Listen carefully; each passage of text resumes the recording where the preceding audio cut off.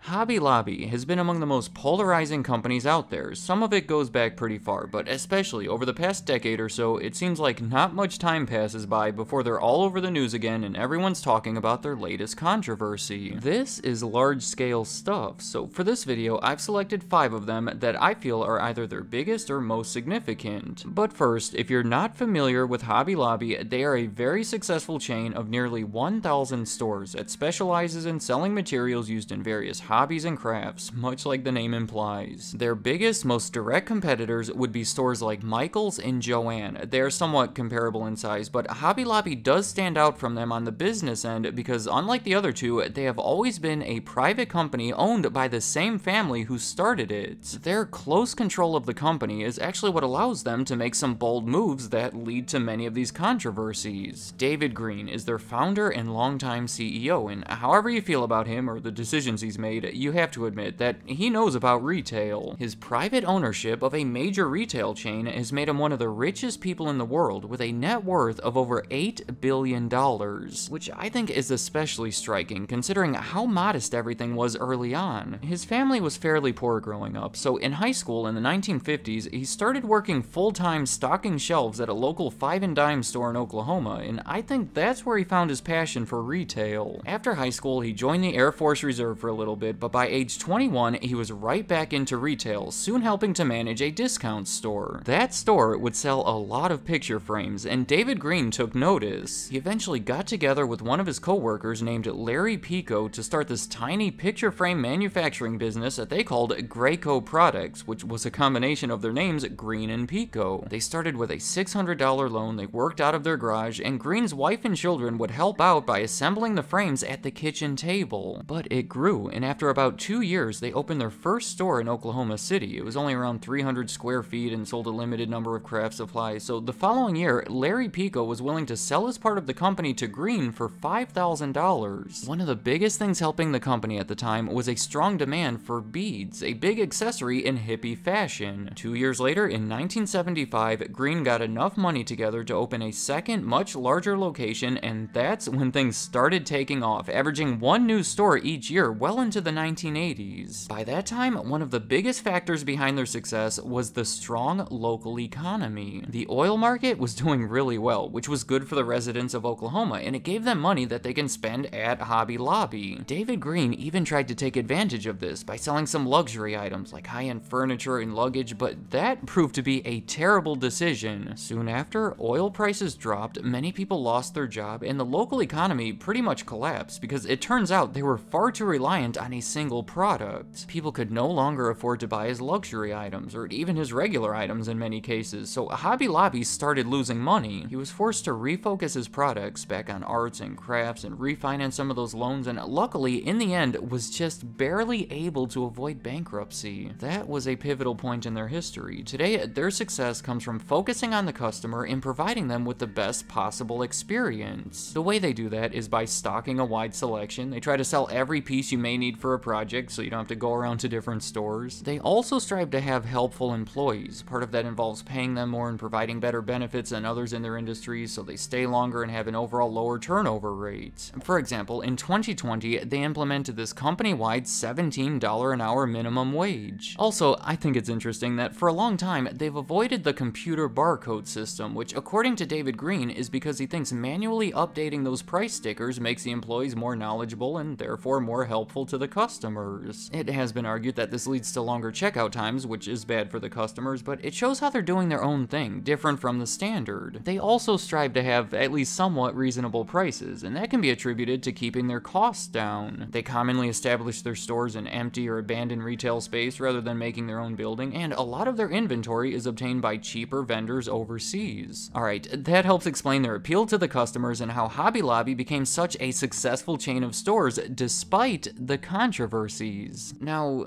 at this point, I feel like I need to give a disclaimer. I'm going to be talking about some touchy issues, things that people rightfully feel passionate about. So I want to make it clear that my intention of this video is not to bash them or to praise them. I'm simply trying to present these controversies in the most objective way that I can. I'm going to try to give a fair representation of what's been happening, and then based on your own viewpoints or beliefs or whatever else, you can take what I say, combine it with stuff that you learn from other places, and use it to form your own opinions. That was a long disclaimer. I just want you to know that if I say something that you find offensive or insensitive, it was unintentional, and I'm doing my best. I can't believe that I have gone this far in a video about Hobby Lobby without even saying the word religion, because that's at the center of it. David Green and the rest of his family are some of the most religious people that you will ever see. His father was a preacher, as are many other members of the Green family. All of the stores are closed on Sundays due to religious reasons. They openly say that they are committed to honoring the Lord in all we do by operating the company in a manner consistent with biblical principles. So just keep all of that in mind, because you will notice a reoccurring theme. The first controversy that I'm going to be talking about is their newspaper ads. During the Christmas season of 1995, David Green noticed a lack of testimony in newspapers talking about the true meaning of the holidays, and he says that he felt commissioned by God to do something about it. Essentially, I think he felt that God wanted him to tell people about the religious aspects of various holidays. So ever since, multiple times a year during the holidays, they've taken out these full-page newspaper ads with these very Christian messages. They don't even advertise the company, they're just talking about religion. The issue that many people take with this is that they don't want to be confronted with such strong messages that push someone else's beliefs upon them. They've been called politically incorrect, especially this one for the 4th of July in 2021. There was a big backlash against it, claiming that it quoted the founding fathers out of context and advocated for a combination of church and state. David Green claims that they've generally received minimal negative feedback within their stores, but at the very least, they do present some polarizing material that many people do find offensive.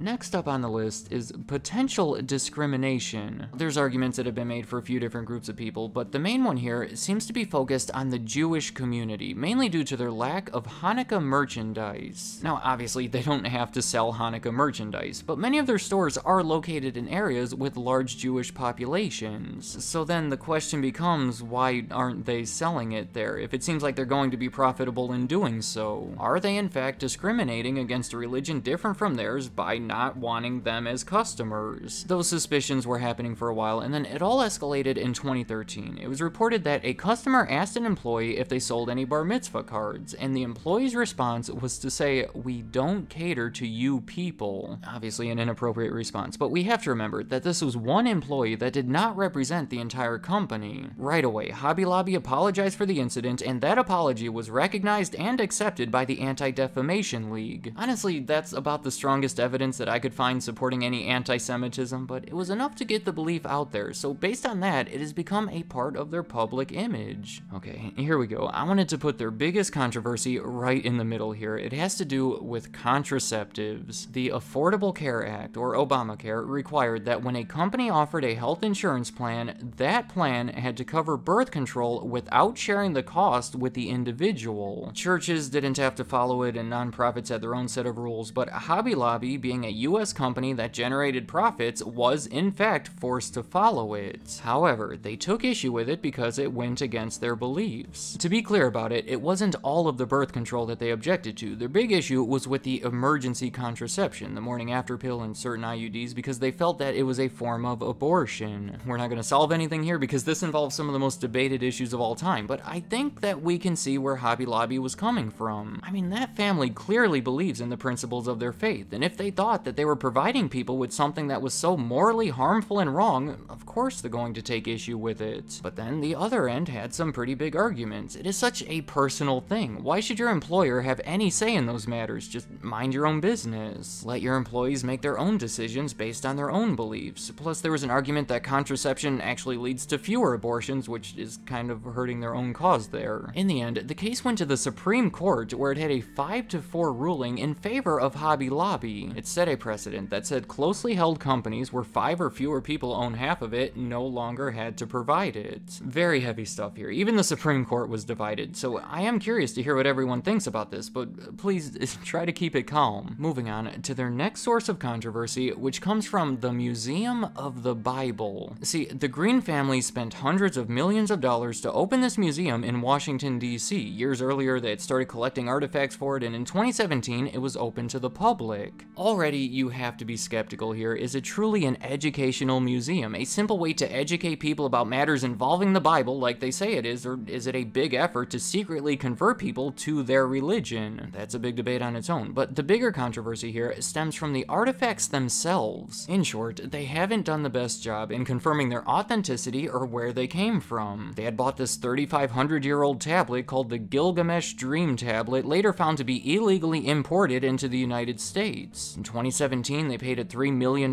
fine for obtaining thousands of other artifacts illegally shipped out of the Middle East. They've also displayed a collection of Dead Sea Scrolls that were later found to be fake. Those are just a few examples. I don't want to go too far into this because it involves the family more so than Hobby Lobby itself, but it's all connected. The chairman of that museum is Steve Green, who is the son of David Green and the president of Hobby Lobby. His defense in the matter has pretty much been that he was ignorant in those situations. He didn't really know what he was doing when it came to running a museum, and he trusted the wrong people to advise him. I cannot believe that we are still going, but my final source of controversy is remaining open during the pandemic. In March of 2020, when all of the non-essential businesses were being shut down due to government mandates, Hobby Lobby was very much fighting against it. It depends on the area, but they were generally slow to shut down and then open back up very quickly. They claimed to be an essential business, and then that brought even more debate. An argument that I thought was funny was when people were claiming that the name Hobby Lobby implies that they are non-essential. But then they came back with all of these arguments saying that they sold materials for people to make their own masks, they sold educational materials for people that were forced to stay home for school, that they sold at-home small business materials. So again, it's all up to interpretation. Are they truly essential, or are they just looking for an excuse to irresponsibly stay open? And then a couple weeks later, they did this complete 180 where they abruptly closed all of their stores and told their employees that they wouldn't be getting paid. So definitely a lot of backlash from the public and their own employees regarding how they handled that whole situation. Let me know in the comments, where do you stand on all of these controversies? I imagine some people watching this are completely disgusted with their actions, while others, for the most part, are supportive. So any thoughts you have about Hobby Lobby, whether it be the controversies or the business itself, leave them in the comments. I'd like to hear what you have to say.